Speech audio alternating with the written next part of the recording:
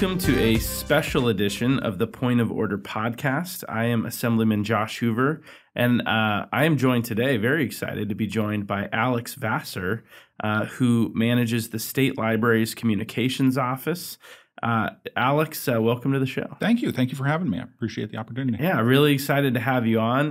This podcast throughout the legislative session, has been kind of a week-to-week banter about what's going on in California politics, but this one's going to be way more fun, right? Because we get to talk about some cool stuff. Yeah, I always think I always feel like it's safer to talk about older stuff, and so that really works out well. It's like, no, these we can talk about people that are not here anymore, long gone folks. And, exactly. And it's less emotionally invested. Exactly. Topic. Yeah. So we're going to dive in today to some history of California, as well as the work that Alex is doing at the State Library. But Alex, tell us a little bit about your background to get us started off. I started in public policy as a legislative aide, council assistant for a member of the San Jose City Council. Did that for a few years, and then was selected to participate in the Senate Fellows Program in 2007, 2008. Really enjoyed my time. You get to be placed in legislative office for a full year, and that really it lets you see the whole cycle of things. And so there is some stuff you miss if you're just here for 1 year. But when you kind of see things happen over time, it really shows you how the personalities, like individual personalities, impact what happens in the legislature. After that, worked for the legislature for a few more years, was a governor's appointee over at the Board of Equalization. Came back to the Assembly, was a chief of staff for about 30 seconds, and then ended up going back to the Board of Equalization, and then I've been at the library for about 6.5 years. That's awesome. So I didn't realize it had been that long, 6.5 years. 6.5 years at the library, yeah. That's really cool. And I'm glad, I love that you mentioned the fellowship program because this is something that, I'm always trying to talk about and get students, out of college to apply for, because it's a really great program if you're interested in California or public policy specifically, right? Yeah. Or working in the state capitol. Tell us a little more about the fellowship. So it's a 1-year program, and fellows come in. There are 4 different programs. One for the judiciary, where fellows are placed with a county superior court somewhere in the state. There's the executive fellows, where they're placed with an executive branch department or agency, generally in Sacramento. And then the most closely confined are the Senate fellows and the Assembly fellows. They all work in one building together, and I think that's a really cool opportunity, because you're coming in as a brand new staffer in the Capitol, but you have 17 BFFs on other floors. Yeah. Like if things do get weird in your office, you don't understand something, you have somebody you can go to 1 door down, 2 doors down, and just talk with. Totally. It's a safe way. I think it's a great way to enter the building and enter the policy process. Just because there's a lot of people that want to help you, right? There's a lot of people that want to, kind of guide you along in that first year. It's a long time program. I think it started in the late 50s, and wow, that's amazing. It's had a really, really significant impact on the institution. And so I always encourage people, hey, check it out. It might not be for you, but it's worth looking into. Definitely worth looking into, and it's paid, which doesn't hurt, right? Yeah, sorry, I didn't mention that, but yeah, it's paid, and the pay went up just a couple of years ago, and so it's a really good thing to be doing. Yeah, it's we were really fortunate to get an Assembly Fellow this year for the first time in my office. She actually just started this week, and so very excited about that. But it's such an interesting process, right? Because it's very competitive, right? To actually get into the program, you have to apply, go through a pretty lengthy application process, meet with a panel, right? Really earn your way into the program. But once you're in, you are, in our case, in our caucus, there's 4 fellows for 14 offices. Right. And so the offices are almost also being interviewed. Absolutely, right? Yeah. And it is interesting, because I think some offices, and I did speak with the fellows this year before their interviews, and then also after, I think with the Senate fellows after they did their interviews, and they absolutely said, like, some offices are selling, like, hey, you should come to our office because of this, and then some are like treating it as a job interview, like grilling them, and it's like, oh, which appeals to you? That's a good question. Yeah. And so it's interesting. Different offices have different approaches, and different fellows have different approaches. It is funny though. I always tell the fellows, it's like the one time in your life where you'll get to pick your employer versus that's not a common thing. Just hoping to get a job somewhere, right? So it's it's pretty great, but definitely encourage anyone. So you have to have a bachelor's degree. You have to have a bachelor's degree. I think you have to be 21, maybe 22. Okay, so so if you're basically coming out of college, but there's no age limit on the older end. On the older, right? no, like I was had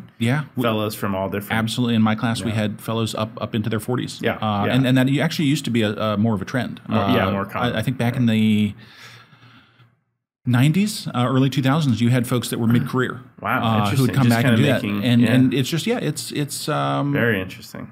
Different folks with different experiences can contribute, and that includes both where you're from, your life, and also just where you are in your life. So we'll definitely check it out if you're in that stage of life, or if you have a kid or a grandkid that's in that stage of life, you can let them know. But you can just Google the Capital Fellowship Program, and it's you'll find lots of information out there. Yep. But that's awesome. Thanks for sharing your experience there. Let's talk a little bit more about your role at the state library. Sure. So tell us a little bit about what you do at the state library, why you find it interesting, and kind of why you enjoy it. It's I always acknowledge this might not appeal to everybody. We have 4 million books, probably tens of thousands of maps. And hundreds of thousands of photographs. I mean, like literally hundreds of thousands, might be 500,000, 600,000. And a lot of these are photographs nobody's seen before. Like they're in the collection, and we know they're there, but people aren't looking at these on a regular basis. And so just this opportunity to be there and to experience the library is a really, really cool spot. I love being there. There's so much. California has such great history, and as someone who loves that, to be able to be at the state library, experience it, and then also share that with visitors. We do tours, and do you get a lot of visitors? The pandemic hit that. That wasn't the number one thing we were doing, but we have tours, we have podcasts, or not podcasts. We do videos, author talks, and things like that. And so we try to engage with people and let them know about the resources that are out there, both electronic and print. And it's a cool place. I mean, it's like Mark Twain's journal. There's so much stuff at the library. What are some of your favorite things that you have over there? So I think probably my favorite item in the collection is, and it's just it's me, is I really like the state legislature and the history of the state legislature. And during the first session of the legislature, which was started in 1849, actually it was December. It's this time of year. December 1849 into 1850, the legislature met, and towards the end of the session, there was an assembly member named Bradford, and I think it was John Bradford, but not 100% sure. And he actually walked around the Senate and Assembly chambers and asked his fellow members to sign their names and then write a short biography. And he took that and he bound it as a book, and it ended up in our collection. And so it's the lives of the legislators, and it's from an era that we don't know a lot. About these folks. Like there's very little information. There wasn't like the internet. There's not. And so it's like there are some legislators from that era. It's like we don't know when they were born. We don't know when they died. They just came in and then disappeared. Well, I remember asking you when I got elected about a year ago. Who else had been from like my area? Right. Folsom, the city of Folsom, and it's not the easiest question to answer, right? We do know some of them. And I think we could take a really good guess. Absolutely. The old lists were, they would record the name, which was usually the last name. J. Hoover. You'd have the session that they served in, their party affiliation, and then their county. And that was it. That's it. And actually the county is represented. So if you have part of another county, you don't actually know which one the person was from. So you would almost need to go to the city and see if they have history. It was really complicated. And so just kind of building up that history and trying to be able to answer questions like those is pretty rewarding. Yeah. I think what we figured out is it's been about 112 years since we had a representative from Folsom. That's a while. Which is a long time. Yeah. So, pretty exciting. But do you feel like the role of the library has changed since, in the last few years? Yeah, absolutely. So I think one of the largest things, the legislature has been we say charging. They have been assigning new tasks to the state library, which are not far off from what we had been doing, but do take us in different directions. Yeah. One example is we've got the Dolly Parton Imagination Library, and that is a program that will send one free book to each kid under the age of 5 in the state every month. Because early literacy is so important. Absolutely. And things are expensive these days. And so it's just a program that helps kids get access to their own personal library. That's pretty cool. I thought it was cool. I've never even heard about that. It started last year. It was Tony Atkins and Shannon Grove. Very interesting. They were both, you'd be shocked to hear this, both really big fans of Dolly Parton. And they came together on that. And it came through as part of the budget last year. That is really interesting. Okay. And then the other big thing that was a big change was we have a grants portal. So there are all these state departments and agencies that offer grants. Yes. Folks can apply, nonprofits can apply. Some are for companies, some for nonprofits, some for individuals. And you have to go to all of these different state departments to look that up. A few years ago, I think it was 3 or 4 years ago, the legislature actually called for the creation of a grants portal. So it's a single website, grants.ca.gov, where people can go and get access to all of the grants statewide. That's actually a great service. So it's one of those. It's like, hey, folks, this is. I know a lot of if you're looking for stuff, and that would.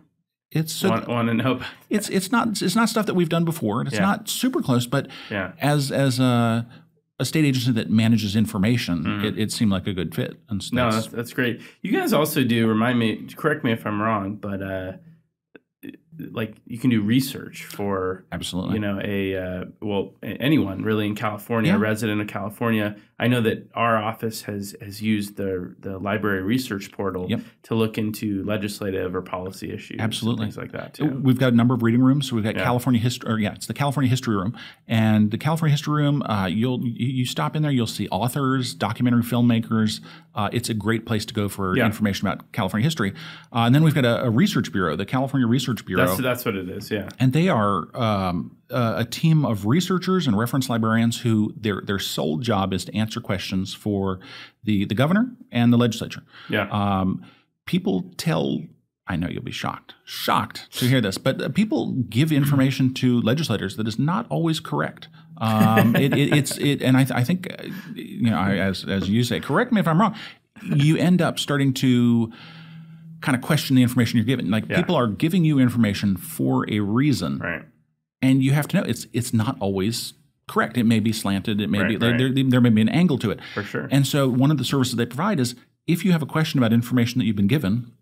Wow. They can find the cool. scientific journal or whatever it is that either supports that or not, so that you or your staff can read that. It's a really valuable service that hopefully makes public policy better in California. For sure. I feel like it's kind of an under, or like not a ton of people even in the Capitol know about it, which I've always kind of shared that with some of my colleagues there about, like, there's always the research bureau. Yeah. And it's a resource that you can have. And there's both the research element. When I was a staffer in the building, I used to. They had a branch in the annex, and the branch isn't there anymore, but neither is the annex. Yeah. And I used to go in there and be like, "Hey, I recommend a book for me." Yeah. And so just kind of, they'd be like, what are you into? Like, what topics are you interested in? And they'd pull a generally public policy or California history related book. And they'd be like, come back in 2 days and we'll have it for you here. And you could just pick up a book. And that's like book recommendations are great. That's such a. They've now torn that building down. They've no, that was, it's not there. I walked past it this morning. Yeah, exactly. But I think just the resources you guys provide is awesome. It was fun. I know I came over recently. Yeah, that was great. And we walked through, and I was blown away by the volume of stuff. It's a lot that you have. I mean, you literally have records from every legislative year. Yep. You have, how many books did you say it was? 4 million. Yeah. I mean, ballpark. Like, what? Do you guys ever run out of space? I mean, it just seems that's the thing. Yeah. So there is always a need to make sure that you're using your space efficiently. I think there is likely going to be a need in the next few years for some sort of other storage. But there's always a there's just constant reevaluation of the items in our collection. And so we have gotten rid of a few books recently, and sometimes people are scandalizing it. No. These are books that like we make sure it's not stuff that's going to be checked out again. Right. One example was we have books that I assume were really useful back in the day, and they have every stock's price at the end of the closing, the closing bell, going all the way back. Wow. And that's all online. That's easy access online now. Like, hey, what was the price of this company on this day? It's like, no, easy to look up. You do not need the books. The books have not been checked out in 20 years. They're unlikely to ever be checked out again. That's a safe thing to dispose of. Very interesting. But it's always a reevaluation. What's important? What do people need to know in order to do their jobs? No, that's really cool. So in addition to the library, I mean, obviously one of the things that interested you about working at the library is that you are kind of yourself a historian. I am. It's a bad habit. Yeah, exactly. Right. So what's your official historian title? I don't have an official historian title. Have you titled yourself? A few years ago, I think it was about the time I got to the library, one of the legislators introduced a resolution to name me the official legislative historian, and Senate rules did not like that. They did not like it? They did not like that. And so that did not pass. But people started calling me that anyway. What was their objection? Was it just like who's Alex? I don't know who Alex. Alex is some random guy. That's a fair point. And so it was like, so they were like, we haven't like. I think the legislature it was actually the Assembly designated somebody as an official legislative historian back in the 60s. Interesting. Right? Maybe, around there. Don A. Allen, who's a former Assemblyman. Great sense of humor. And he held that title, legislative historian, until he died in the 80s. That's cool. Yeah. That's actually a fun story. But I mean, like, you obviously love history. Absolutely. In particular, California history. Sure. What is interesting to you about it? Kind of what keeps you coming back to the historical stuff in California's history? So in particular, my favorite thing to study is the history of the state legislature, because it, at least in theory, the legislature is composed of representatives from around the state. And so you can really understand the state and what its priorities, what its values are by studying the legislature, and which puts a lot of pressure on you. Yeah. And the farther back you go, you start realizing there are very few normal people that serve in the legislature. With no offense to anyone, of course, but there's something about the legislature that attracts very interesting people. Maybe I shouldn't say no normal. I said no boring people. My wife might agree with that too. There are no boring people. Very rarely are there boring people in the legislature, and so just hearing their stories sometimes, and we've talked about this, sometimes people keep journals, and journals from legislators are fascinating. Yeah. There's some amazing stuff. And just some of the oral history interviews where people tell what happened during their time in the legislature. It's fascinating. Are journals still valuable? So one of the first pieces of advice you gave me when I got elected was keep a journal, which I will say I have kind of done, but not very well. Like, early on it's easier and then you get busy and all that stuff. But I mean, is there value in that given the internet age and given what's the value there? The best answer is there stuff that the public doesn't get to see about the legislature? And it's like, fair. Oh, absolutely. One of my favorites I heard from a Senate or Assembly Republican caucus staffer from the 90s.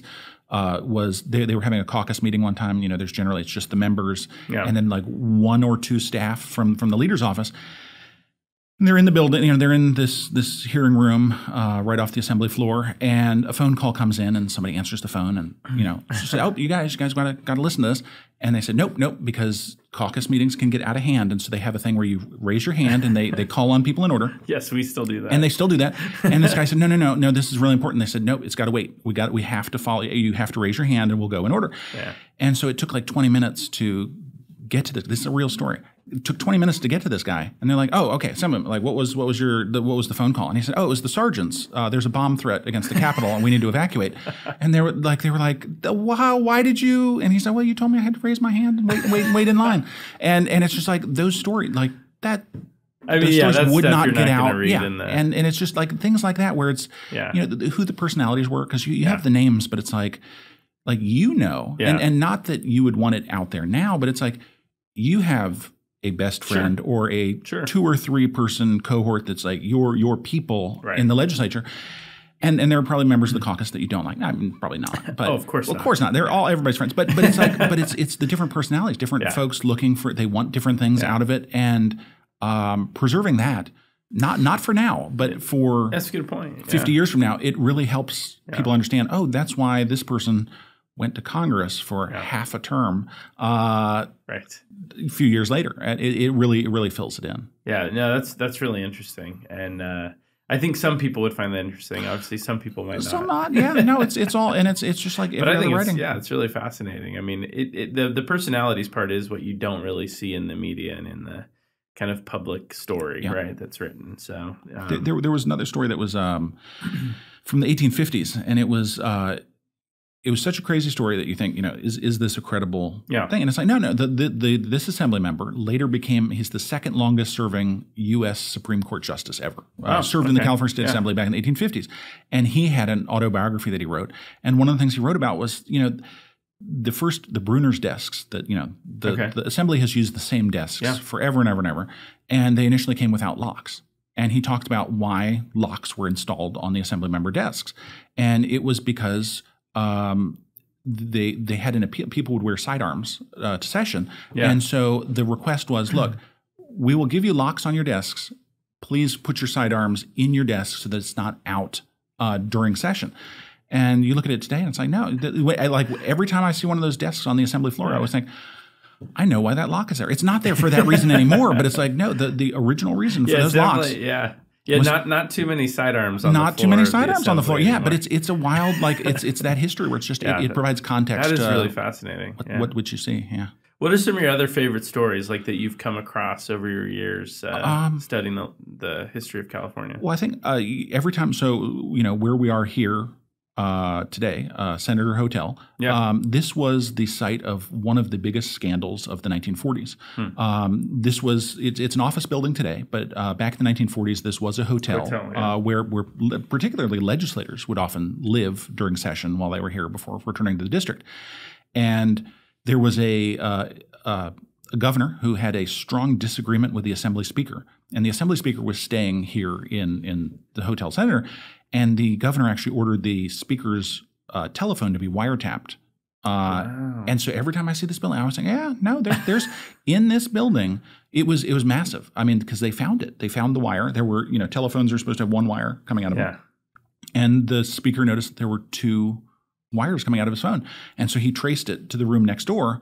And there was a DMV employee with a recording device and headphones listening to his conversation that he had just gotten. He'd just gotten off the phone with his wife, and it blew up huge. I mean, like wiretapping, it's Why so a crazy. DMV employee? That's the funny part to me. The governor at that time had appointed a special investigator, like a private eye kind of person to run the DMV because he wanted that to be his, like, just finding a job for somebody. And so DMV was doing a lot of interesting stuff. What was really interesting was after it all blew up. The governor was not reelected. Earl Warren became governor after that. Yeah. And the Assembly Speaker ended up leaving office, and he was appointed DMV director after he left office. And it was always one of those, like, it's fitting. It's fitting. It was a Democratic Assembly Speaker. Yeah. Wiretapped by a Democratic governor. Yeah. And he was appointed DMV director by a Republican governor who just the common, That's incredible. We know the same people. That is a pretty crazy one. It's a crazy story. Yeah, there's so many stories out there, and they're still being written. I'm sure a lot of scandals over the years, right? Every possible thing. Well, I remember when I was an intern in the Capitol many years ago. Not that many, I guess, but feels like many years ago. That was the year that the FBI came into the Capitol like 3 times, raided the Capitol multiple times for various scandals in a single year. Yep. There was Leland Yee and now I'm blanking on all of them. Calderon and Rod Wright. And Rod Wright. Rod Wright was residency. So which was a residency issue, but the other 2 was bribery and arms trafficking. Both bribery and arms trafficking. Just crazy it was weird. Stuff. It was weird. as an intern, I was just like, what have I done? Like where am I? What are these working? Yeah. I mean, this is crazy. You've got federal agents running out with computers, and it was a wild time. Every time reporters call and they're like, is this the craziest thing that has ever happened in the history of the legislature? And no, I assure you it is not. You don't even have to tell me what it is. I can promise you that something crazier has happened. It's 4,500 interesting people over a 175-year period. It's like, no, they've done every imaginable, like really every imaginable thing that you can imagine has been done. Every flavor, every variety. That's so incredible. So you actually, tell me a little bit about this, because you actually love the history of the legislature so much. You wrote a book. I did. It's called California Lawmaker, The Men and Women of the California State Legislature. And you publish this, kind of an updated edition of this every 4 years. Every 4 years, yeah. So coming up. But tell me about the book. Like, what inspired you to write it? And by the way, you can get it on Amazon if anyone wants to get it.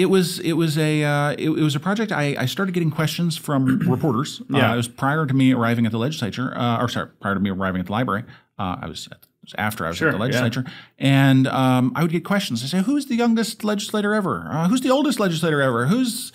What's the shortest that anybody's ever served? And so I would get these questions, and I would think, what's the most votes that anybody ever received in a single election? And that's so random. And so it would be all these questions, and I thought, so I started a document where I would just keep track of the answers to like the most frequently asked questions. And then I realized, you could. There's a lot of context. You can you say, well, the most votes ever received by a candidate was this person in this year, but there's a fuller story. Here that is not going to be apparent otherwise. And so just thought about expanding it into a larger form. And so that's what I did, was kind of just, I always say it's probably not going to be everybody's number one go-to, but I think within the Capitol community, it's a really good resource. Kind of a fun little, No, it's a fun, but I can't remember which edition I have, but I have one on my shelf at the office, and definitely a lot of really interesting stuff in there. And actually, when election season comes around, I know it gets really interesting because, we've got these crazy close races, and similar questions are asked, right? Is this the closest race ever? That was, and we had that in last year. This last cycle. I don't know if you're paying attention. Yeah, you're of course paying attention. But we had more close contests than we have had in any election, at least in 20 years, and likely amazing. Even farther back. You can evaluate how close an election is either by the number of votes separating the two candidates or by the percentage of the vote. Correct. And so there were actually I think there were 3 contests that were extraordinarily close in 2020, and Melissa Hurtado. I was going to say the number one being Melissa Hurtado and Greg Wallace, David Shepard. I think and David. Was. What would the end, like 22 votes? It was or something? So small. I think it was more than that, but as a percentage, it was so percentage wise, as a proportion of the total vote, it was the narrowest divide in I think there was one in the last century, or maybe slightly more than a century. Amazing. It was ridiculously slim, and then. But if you count by the number of votes, the districts are so much larger now. Yeah, they're huge, so it makes it even crazier. And so you go like, if you have, and I think the example from 100 years ago was, we have a state senate campaign, and 30,000 votes were cast, and they were in the district 2 votes apart, and it's like, well, now you have there were 200,000 votes cast, and they were some other slim amount, and it's like proportionally, like it seems bigger because it's more votes, but as a proportion, that's nothing. It's really small. And so, so we actually had, that was after the last election, was the first time ever in the history of the legislature that we've had members sworn in late. The tradition was always you swear in whoever's ahead, and then when the final vote comes out, you switch it if you need to. And that happened most recently in 1980-81. Adrian Fonzie from Stockton.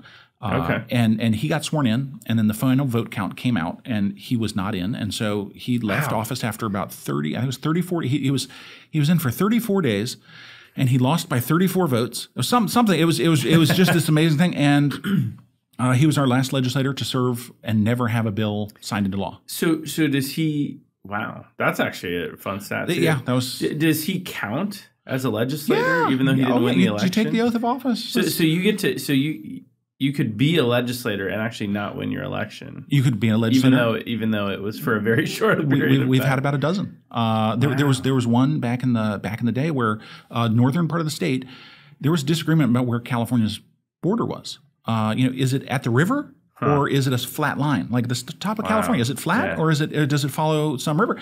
And so there were votes that were cast on the other side of the river that made one person elect. They came down, they were sworn in, they introduced bills, assigned to committees, and then they were like, no, you know what?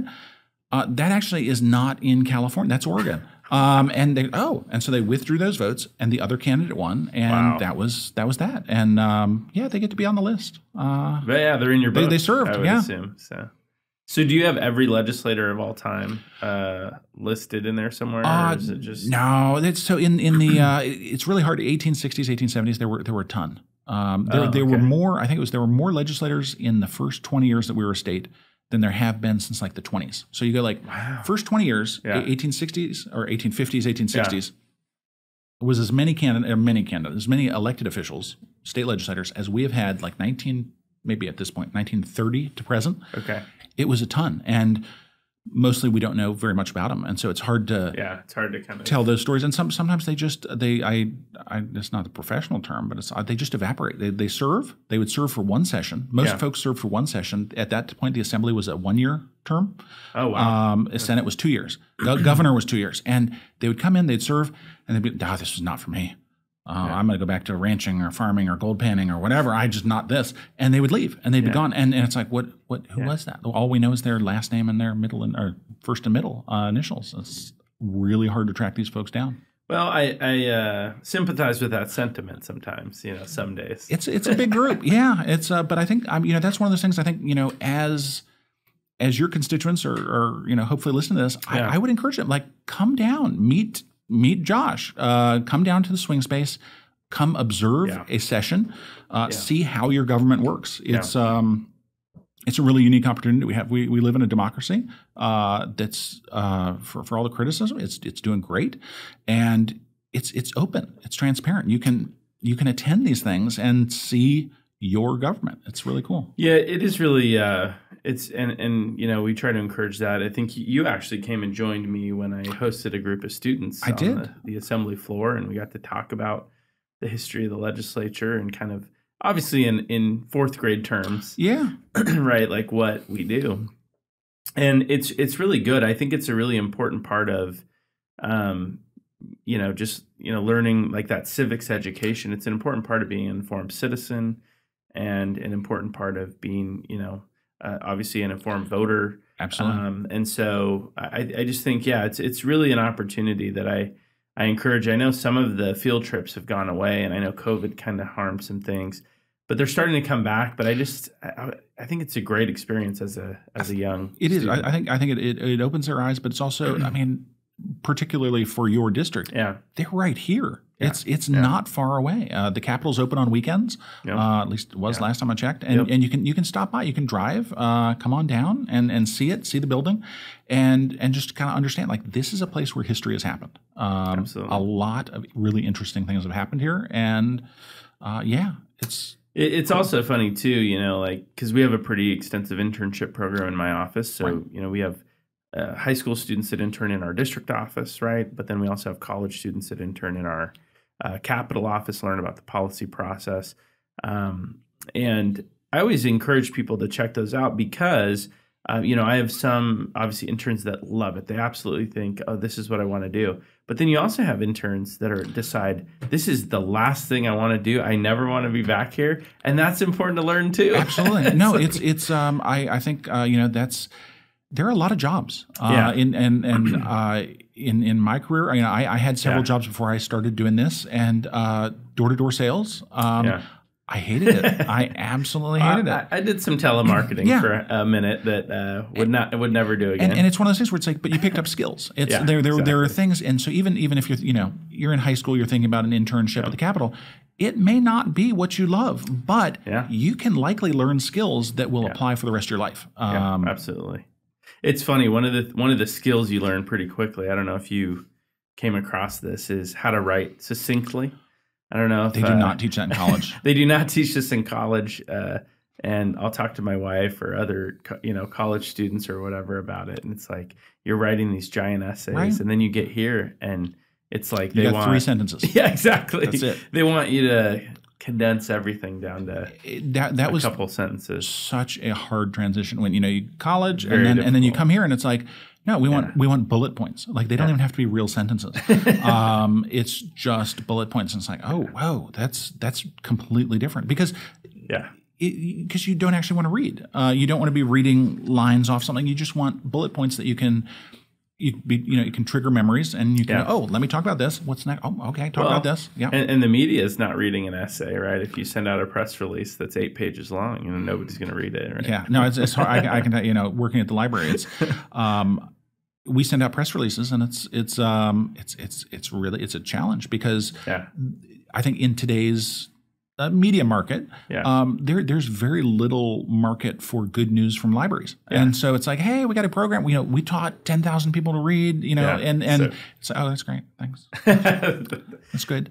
It's like, no, it's actually great. It's a really good thing that's happening. Yeah, no, that's awesome. It's every now and then you'll post a tweet, or by the way, you can what's your Twitter on Twitter or X Twitter.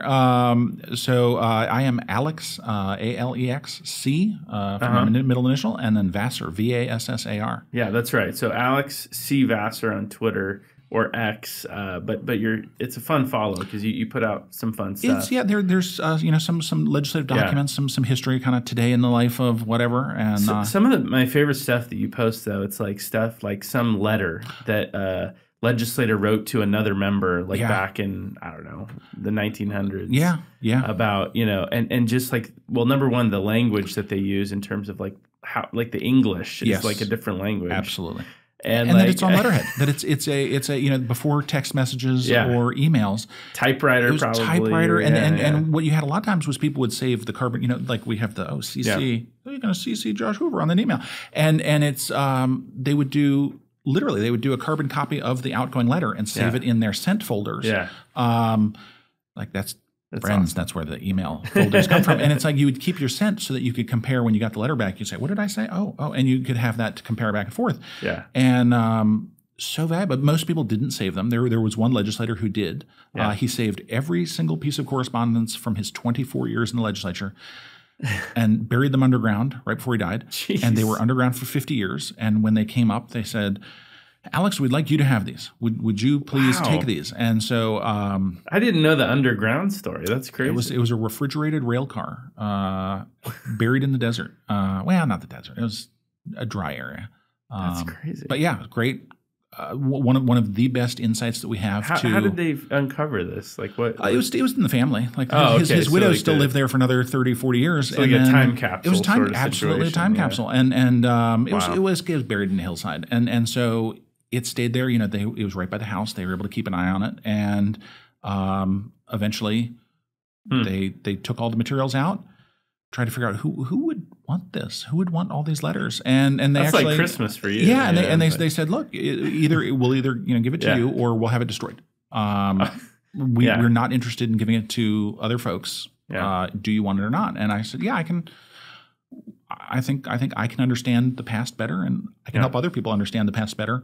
And that's pretty similarities to the present, because every once in a while there's something that's like, hey, we're still dealing with this issue. Homelessness was a major issue in post-World War II. Wow. 1946, service members were returning, and they didn't want to go anywhere else. They wanted to stay in California, and there was this epic housing shortage. And so it's one of those, they actually solved the problem before. Whether you look at San Francisco after the 1906 earthquake, where it was tiny homes. They built thousands of tiny homes, or after World War II, where they came up with other housing options. It was housing's a persistent issue, and they have solved it before. So I'm confident it'll happen again. But Yeah, I'm always like, that's pretty incredible, though. You don't get in trouble for copy and pasting I answer think from the past. I think it's certainly underappreciated, though. And this is probably why one of the reasons you do what you do. But the history gets forgotten, and then we kind of repeat the same mistakes, and it's just kind of underappreciated that the people before us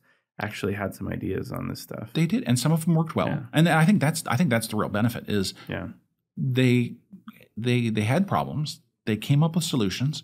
Some of the solutions worked really, really well, and some of them worked horribly. And some of the solutions that worked really well in the past wouldn't work today. Right. But some of the things that worked out really poorly before might actually work better now in the modern era. And so it's interesting. Yeah, a lot of answers in the past. That's awesome. Well, check out the book California Lawmaker on Amazon if you're interested in learning more about that. I mean, I think it's a really fun thing to have on your bookshelf. Thank you. And how long does that take you? What do you add to it when you make the new editions? Generally, I rewrite a little bit. There's kind of like I have a chapter or two about the life of the Capitol. And you kind of update it, and just kind of update it. Say what are folks talking about right now? Elevators in the swing space are a hot topic, and just kind of trying to let folks give that insight either for folks now coming into the building or folks looking back from 20 or 30 years from now. Like, what were people thinking about or talking about in the Capitol at that time? Yeah, what's going on at the Capitol now, too, just from obviously they're rebuilding half the Capitol. Yeah. The Capitol Annex project, which we've talked a little bit about on this, and I've shared some of my frustrations with that, but they've actually demolished half of the Capitol at this point, the Annex, the back half of the Capitol, which is a really big deal. I mean, it's just like the restoration. Was that in the 70s? 70s, 80s, was a huge, obviously, part of the history of California. And then I think they built the annex at some point in the 50s? It was 50s, 49. To add office space to the Capitol. Because prior to that, it's that same thing where it's time progresses. Prior to that, generally, members' offices in Sacramento were at their desks. So you would have like your copy of bills, your copy of, everything that you had, your mail would be delivered to your desk in the assembly chambers, and you would be expected to work there. And people didn't like that. They needed a little bit more space. and so around all these people. And so it was, it was like the original co-working space. Oh yeah, it was totally. And I was actually talking to someone about this recently. It's like, you would have, there was one staffer for every two members. Yeah. And it got tense because that staffer's time was Rules Committee would hire them and say, you guys figure out how their time is going to be divided.